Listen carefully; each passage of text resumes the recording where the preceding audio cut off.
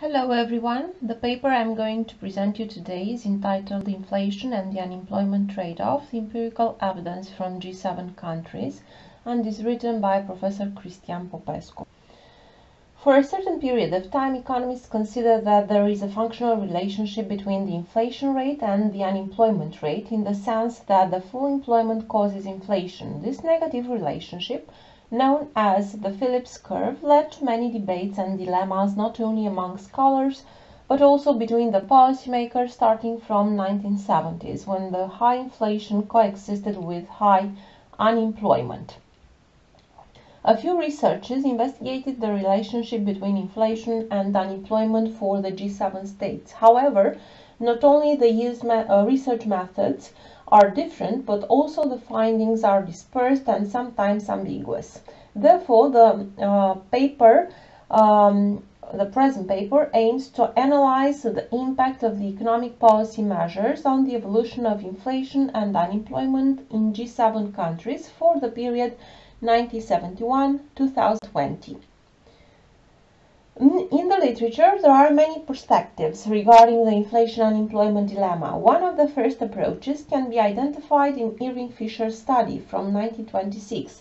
By investigating the case of the United States, he found out a high correlation between the rate of price changes and the employment. Some studies, deeply rooted in the Keynesian theory, consider that the policymakers should cope with inflation in order to reduce the workplace conflict and to properly determine the wage for avoiding the unemployment. This perspective was largely promoted in the 1960s during the Nixon administration and materialized in Phillips' U-shaped curve. Focusing his research on United Kingdom's labor market between 1861 and 1957, Phillips regresses the rate of wage inflation against the unemployment rate and concludes that there is a negative relation between the wage inflation and unemployment. Similar relationship was found by Samuelson and Solow in the case of the United States economy. Livesey extended Phillips' approach by using standard statistical techniques meant to eliminate the econometric minuses of the methods used by his predecessor. Livesey's findings are in line with the results obtained by Phillips, but he mentions that the negative relationship between inflation and unemployment seems unstable in time, indicating the possibility of omitted variables. Therefore, the Phillips curve is nonlinear. This conclusion was the starting point of further researches. In the end of the 1960s, Milton Friedman, the founder of the monetarist theory, offered a different perspective by introducing a new concept, a natural rate of unemployment.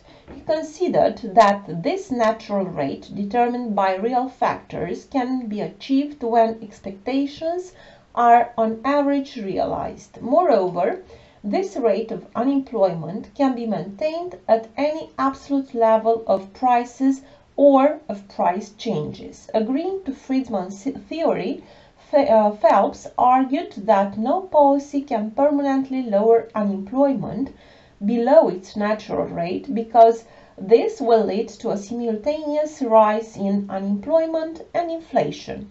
Moreover, Phelps concludes that the Phillips curve is vertical in the long run. Recent studies explain the instability of the Phillips curve with the help of the business cycles and the structural changes of the inflation's dynamics. Some authors underlined, on the case of the United States, that the relationship between inflation and unemployment is positive during the normal periods, but negative during the phases of the business cycle. Meanwhile, others noticed a permanent decline in the inflation in the late 90s, explained through a structural change in the inflation dynamics in the Eurozone.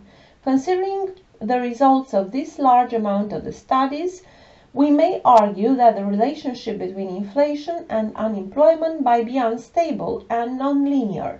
However, this is only one of the uncertainties faced by the empirical researchers investigating the inflation-real activity relation. Other uncertainties are related to finding the appropriate variable for tracking the economic activity or to determining if the inflation-economic activity relation is permanently varying because of the structural changes from the economy and monetary policy.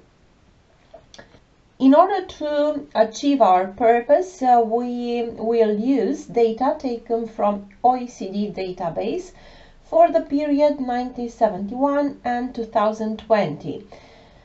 The year 1971 was chosen as the beginning of the period because in that moment the inflationary outbreaks triggered by the application of the Keynesian measures aimed at stimulating the effective demand started to appear.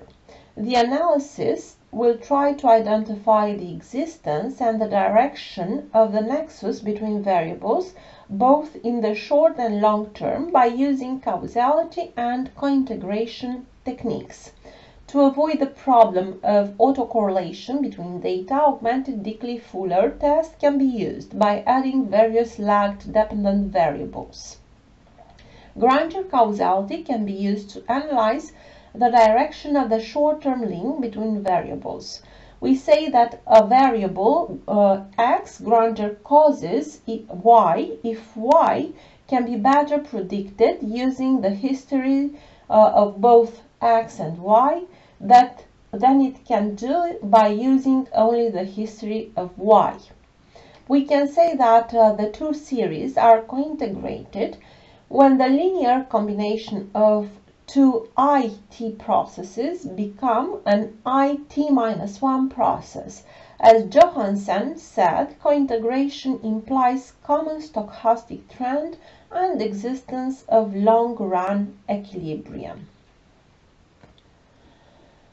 Empirical results. The variables taken into account are unemployment rate, calculated as the number of unemployed persons relative to the civilian active population, and the inflation indicator expressed with the help of consumer price indexes as a percentage change over the same period of the previous year. The normality test shows that the distribution is not normal in the case of the unemployment rate, the value of significance being higher than 0.05 in both tests. For the inflation variable, the distribution is normal. To assess the level of stationarity, the augmented Dickley-Fuller test for unit root is applied, taking into account a default number of 4 legs. Since the series are stationary at level 1, we will apply the causality test to show the short-term link between the variables.